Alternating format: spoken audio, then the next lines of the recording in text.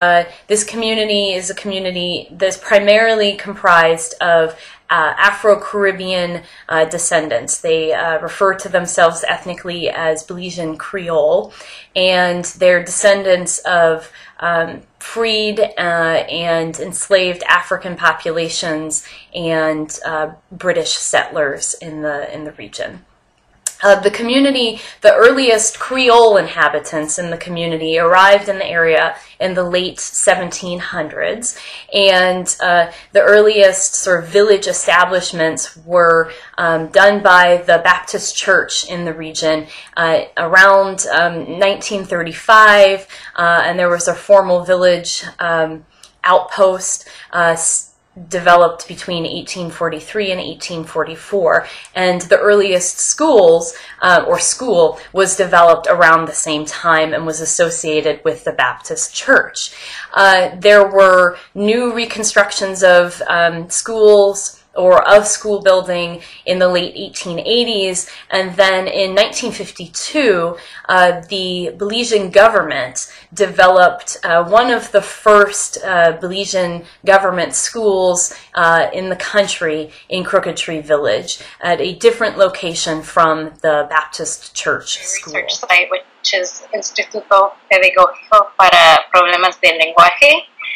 And that's a very medicalized sounding name that translates to the Institute for Pedagogy for students with language problems.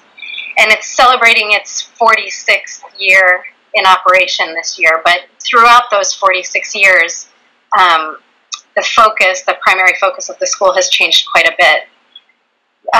During the year of my research and currently, it's one of only 3 schools in Mexico City that offers a bilingual model for education. So bilingual meaning sign language and Spanish, spoken and written Spanish.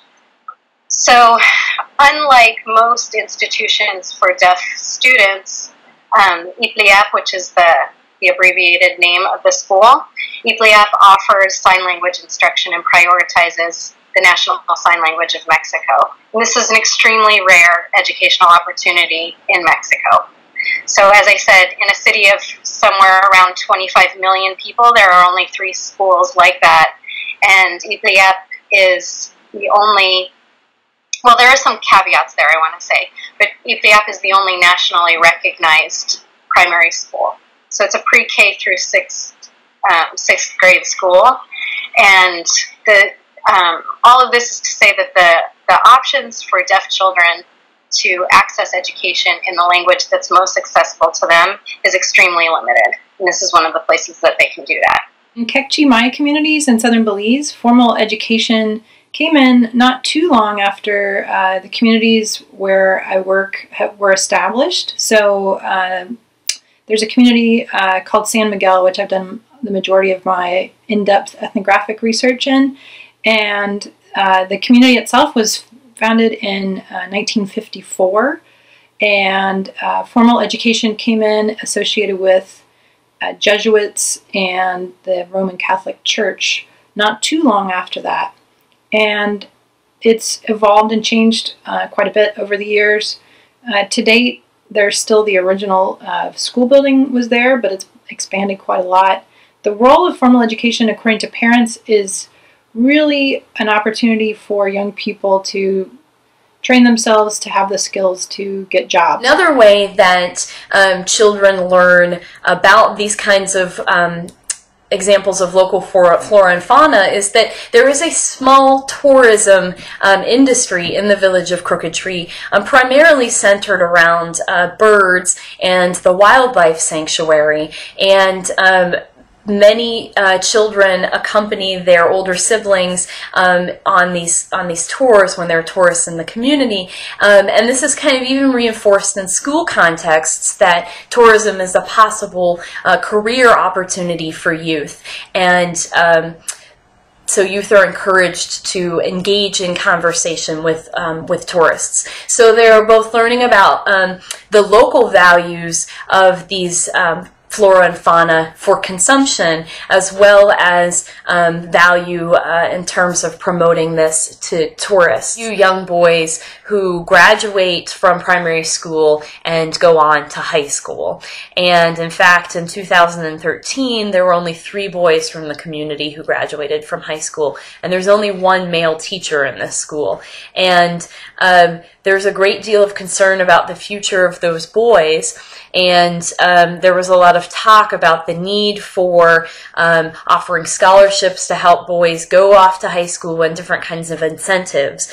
And some of this is related to the fact that for many boys, financially, high school is not always an option, that many of them will engage in some kind of physical labor or work on the farm or participate in farming or hunting to help contribute to their families. And in addition to that, there's some tensions between boys' expectations and their gender roles and what education is associated with. And so for many boys, when they turn the adolescent ages, it's harder for them to be engaged in education, and they're very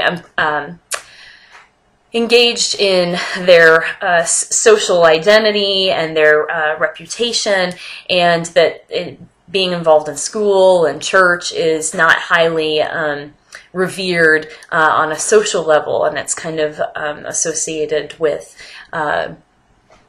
other kinds of values and interests. And so this again kind of brings up some major tensions between the community interests and expectations and boys' own concerns and gender roles.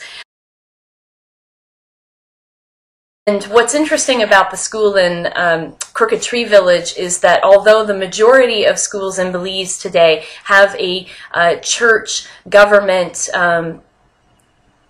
relationship, the school in Crooked Tree is a government school that is disconnected from the church.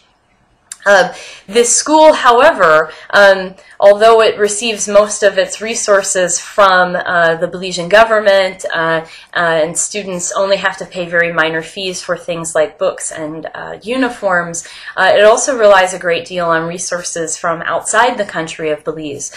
For example, multiple buildings there have been constructed by the U.S. government, and most recently, the oldest school building was torn down in 2013, and a new school building was constructed that houses 4 classrooms by the U.S. government. So formal education has existed in the community for several hundreds of years, and it is indeed required. Primary education is compulsory in the country of Belize for individuals from the ages of 5 to 14. The National Secretary of Education in Mexico doesn't have a clear stance. They basically haven't taken a stance on lengua de señas mexicana. It's constitutionally recognized as part of the Patria de Mexico, the linguistic patria, but it's not. There isn't any language in the Constitution nor in the language of the school policies to really make it accessible in all public schools. So deaf children do have the right to attend whatever public school that they want, but the content in those classrooms won't be accessible to them, or it'll be accessible to them only in limited degrees unless they have a sign language interpreter, or obviously unless the medical interventions work to, work really well for them. But that's not guaranteed.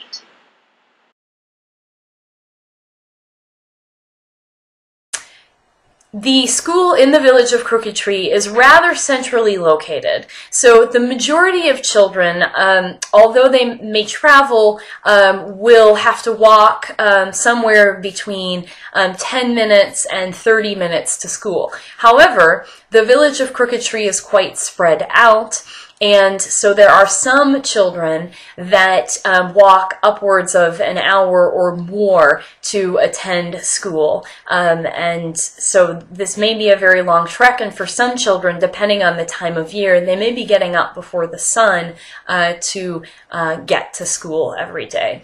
In addition to that, the village is, as I've mentioned previously in other questions, is an island surrounded by a series of lagoons.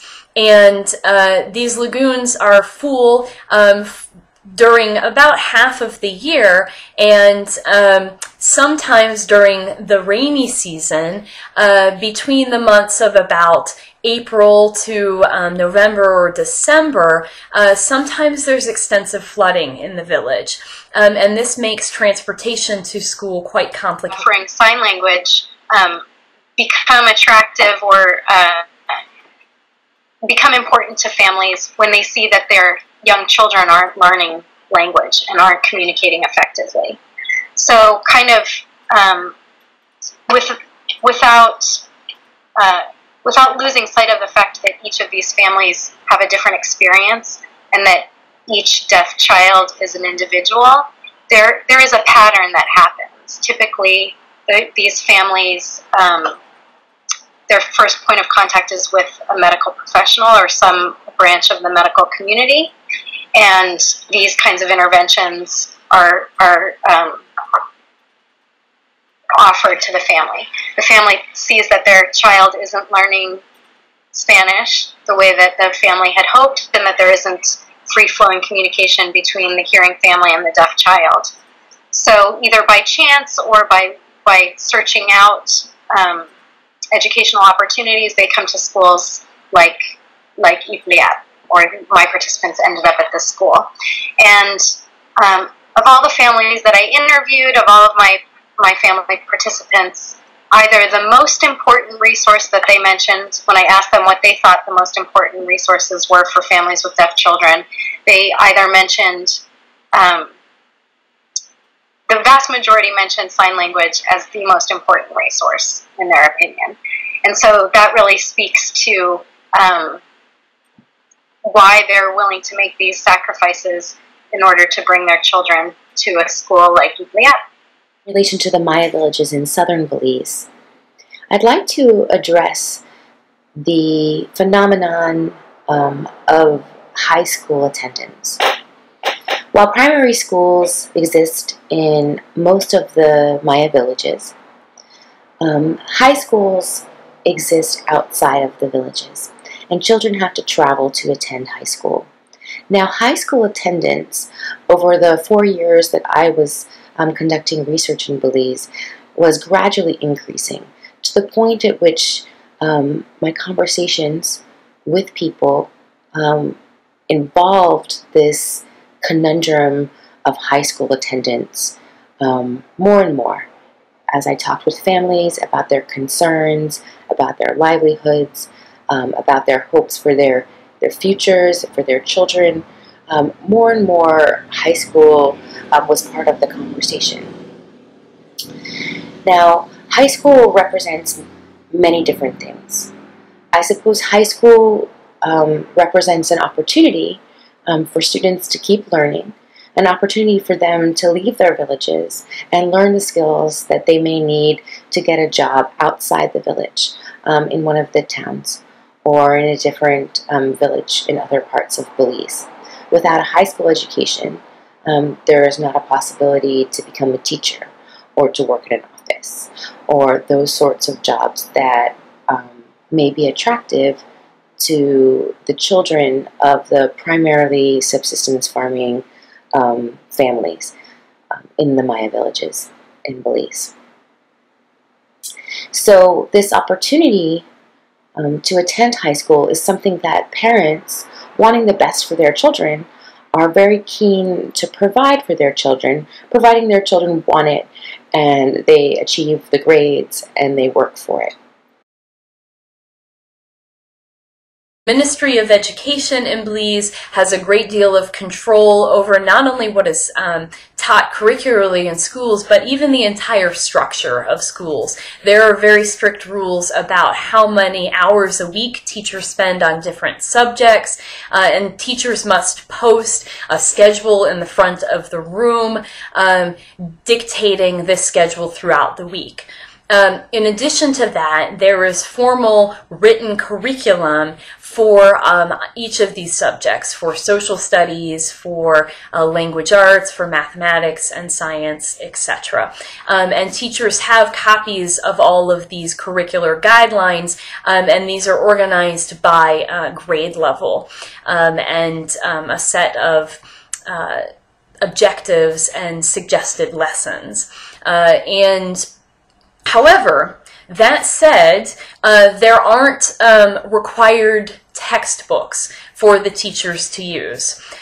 Teachers are allowed to choose which different kinds of books they would like to use to teach particular material to satisfy the curricular objectives, and there aren't a whole lot of, there are no specific social studies textbooks that are, for example, for grade standard 5 or something like that, but there are a series of books that have been written in parts of the Caribbean, as well as a few books specifically about the history of Belize, the environment of Belize, that most teachers, the geography of Belize, a small atlas for school children that most teachers require their students to purchase to address the curriculum. While I was at Tumulkeen, this unique school that's combining sort of a traditional high school curriculum and these Maya values, and when I was talking with some of the teachers there about this issue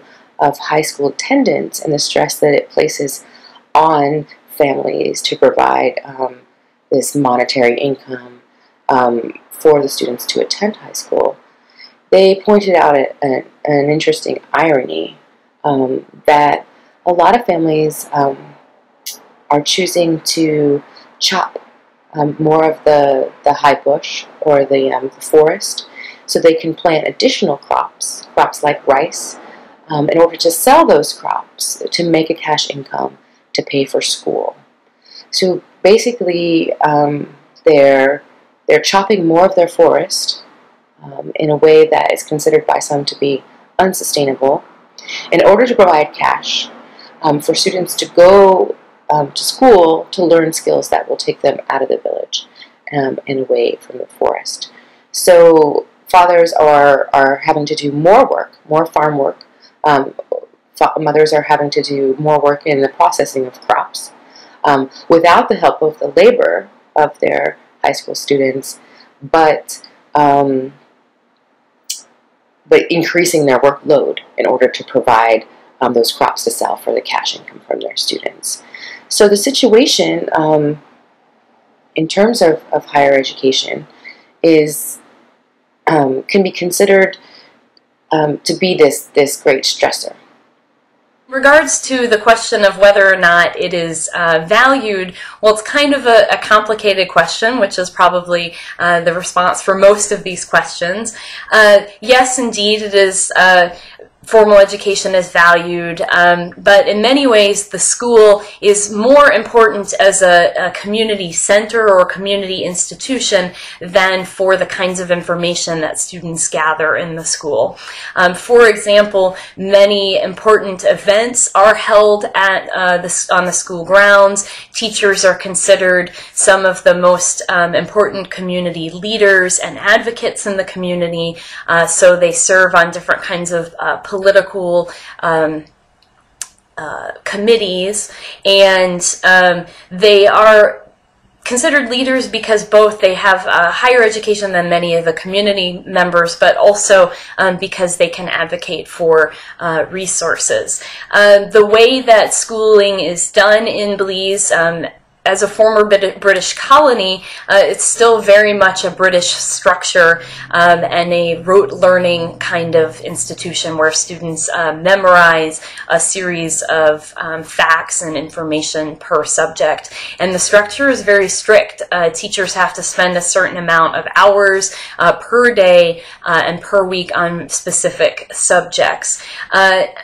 The community members and families value education as a means to passing the primary school education or primary school examination, or the PSE, and this determines students' possibilities for high school and is seen as a way that students can acquire better jobs outside of the school structure. Teachers utilize a little bit of flexibility in terms of how they choose to teach different content and whether or not to utilize certain curricular materials. And so I'll give you an example. The African and Maya History Project was a project that was developed by the government of Belize by a series of intellectuals, Belizean intellectuals in history, anthropology, and archaeology to implement more African and Maya civilization into the school context. Some national politicians, including the son of the former Prime Minister of Belize, Yasser Musa, was also involved in this project as well. And a series of textbooks for upper level primary school, middle level primary school, and lower level primary school were written both for Maya civilization and African civilization. These materials were tested in different contexts with teacher workshops in the summer, and there were teachers involved in giving feedback to these texts. And these were recommended in the curriculum, the social studies curriculum. However, in the communities where I work, and primarily in Crooked Tree, teachers do not use these resources. These textbooks were first started in 2004 and implemented in the schools in 2005 and 2006. And to this day, the majority of these textbooks sit on shelves and are not taught. Teachers say that they don't have enough activities for them to implement them, and that they've been teaching some aspect of African and Maya civilization since they started teaching. So that is one way in which teachers have some flexibility in choice of how to utilize curriculum. So I don't think you would see that kind of draconian punishment for speaking a first language in schools in rural southern Belize today. I feel that in general there's been a sea change in several different ways. One is that there are many, many more Maya teachers in schools and Maya communities. So there has been a radical shift just in the personnel that is in schools and people who are in leadership positions. And I think that's made a real difference in the approaches that are taken in most schools in southern Belize today.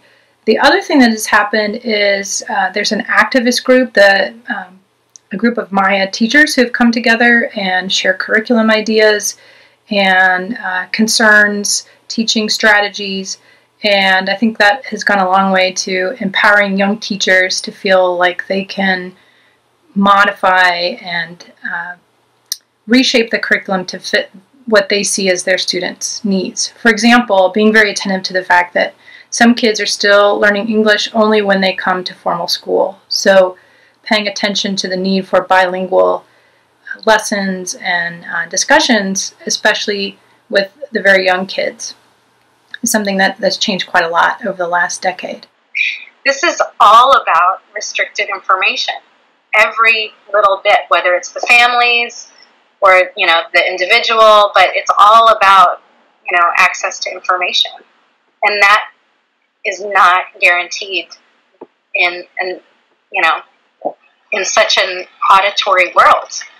Big thing for deaf people is that their information in a hearing world is really limited, right? I mean, that's the theme that really came up over and over again, that I recognized before, but not as well as I did after spending this year in the field. You know, that's the maybe the most obvious point, but it's also really the most important point.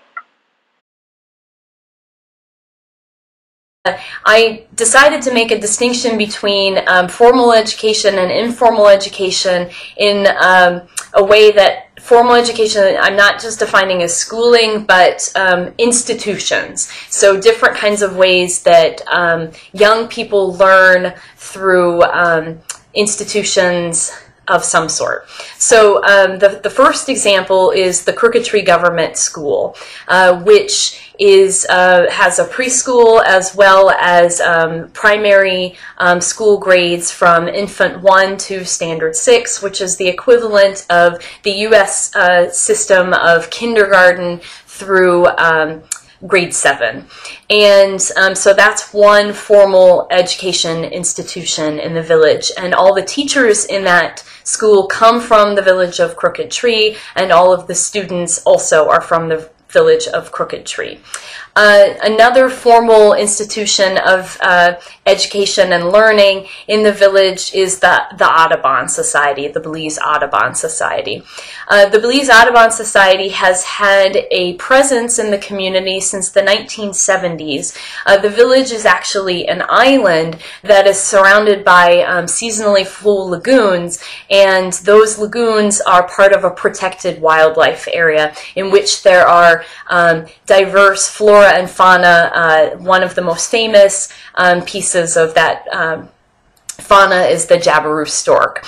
And the Audubon Society has a small building at the front of the village, and several individuals from the community of Crooked Tree and just up the road from Crooked Tree are employed there to reinforce the hunting and fishing regulations in the area and protect the plants and animals.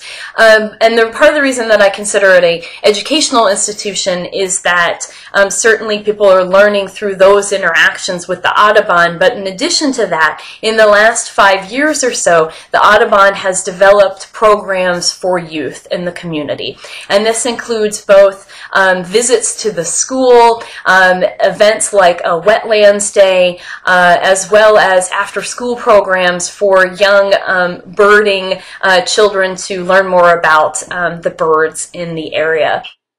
So just like everywhere around the world, kids in my communities in southern Belize learn really the majority of their life skills outside of school through informal means. And much of my research in this area has explored the ways kids learn about the non-human world through this process of informal learning. In other words, looking at how is it that kids come to identify plants that are useful? How do they know what sacred landscapes are associated with particular stories? In what ways do they find the things that they need to make a living? First form of informal education that I'll talk about is different kinds of skills and knowledge and values learned at home. Within the home context, the way that the education and learning happens is very different from what happens in school. School is very much based on sort of rote learning, memorization, a kind of banking model of education, whereas at home, young people learn from really observing their elder peers. And this is usually through observing their siblings. To some extent, it may involve observing parents, aunts and uncles, and grandparents as well, but what they learn from their siblings is particularly important and powerful. There is, to some extent, a fair amount of gender differentiation that goes on here, where young girls often stay at home, help cook, but also take care of younger siblings and are quite involved in helping those younger siblings do things like homework as well. Although, to some extent, girls also will leave the home to participate in things like softball practice and playing outside. And young boys are particularly involved in hunting and fishing. I also kind of consider sports a somewhat formal educational experience because there are several sporting teams. Cricket is quite popular in the village, although youth do not participate in cricket. Basketball and softball, and to some extent soccer or football are popular. And although all of those teams are run through the school, and children learn a great deal about sort of appropriate practices, socialization, and expectations from their community and the nation state through their participation in those sporting activities also. Although this takes on quite a unique sort of community identity. For example, the Crooked Tree girls softball team has won the national championship for 3 years out of the last 5 years, and this was both seen as particularly important for the reputation of the village as well as the school. And I was there for 1 year when the girls won the championship, and at the end of the final game, the bus went through the entire village with screaming girls waving their hands out the window and waving flags as well. There are a variety of organizations from the United States that have connections with the village of Crooked Tree, and they send specifically churches, although there are also some colleges that have connections with the village, and different mission groups will come down to the village in the summer and run vacation Bible schools, which are a rather formal educational context, as well as after-school sports activities for children as well.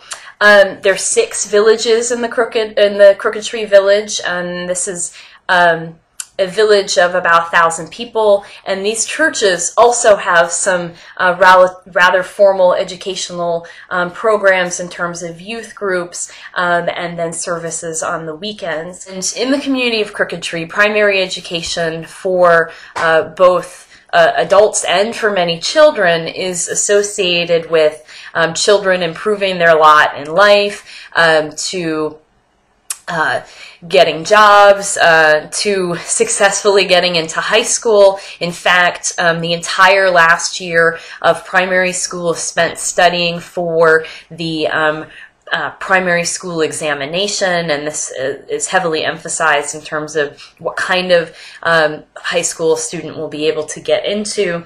And also, primary education is associated in some ways to making contributions to the community and community development. And for some children, this may mean they're leaving the community, moving to the city, or even moving to the United States. And this kind of emphasis on these issues and outcomes with education kind of raises some major tensions between community needs and different forms of community knowledge and school practices. And so I'm going to talk about those in 3 different contexts: in relation to concerns about globalization, in relation to some gender issues, and in relation to language. The first one, the globalization one, as I mentioned, there's this expectation that education may enable students to acquire jobs and improve their status, and for many it may mean leaving the community. At the same time, there's a lot of concern about youth contributing to the community, coming back and spending time participating in local politics, which there are very few young people who are interested in or engaged in local politics. And so this creates a kind of tension between what the community needs and would desire for the future of their youth, and some of the reality of that situation. When I was visiting one of the high schools in the district in Belize, a high school called Tumokin Center of Learning, this is what we call perhaps an alternative high school. Alternative in that it's relatively new, and It incorporates aspects of traditional Maya practice and uses those aspects to teach life skills in addition to a regular high school curriculum, which includes math and English and those sorts of subjects. So, for example, Tumokin will teach how to raise chickens or how to grow crops and then, bottle your honey or make jam or those sorts of things to sell for profit. So it's using sort of traditional skills and valuing Maya agricultural skills, Maya values, those sorts of things, and kind of taking these traditions of the past and showing students their relevance for the future. And in the community of Crooked Tree, primary education for both adults and for many children is associated with children improving their lot in life, to getting jobs, to successfully getting into high school. In fact, the entire last year of primary school is spent studying for the primary school examination, and this is heavily emphasized in terms of what kind of high school a student will be able to get into. Also, primary education is associated in some ways to making contributions to the community and community development. And for some children, this may mean they're leaving the community, moving to the city, or even moving to the United States. And this kind of emphasis on these issues and outcomes with education kind of raises some major tensions between community needs and different forms of community knowledge and school practices. And so I'm going to talk about those in three different contexts: in relation to concerns about globalization, in relation to some gender issues, and in relation to language. The first one, the globalization one, as I mentioned, there's this expectation that education may enable students to acquire jobs and improve their status, and for many it may mean leaving the community.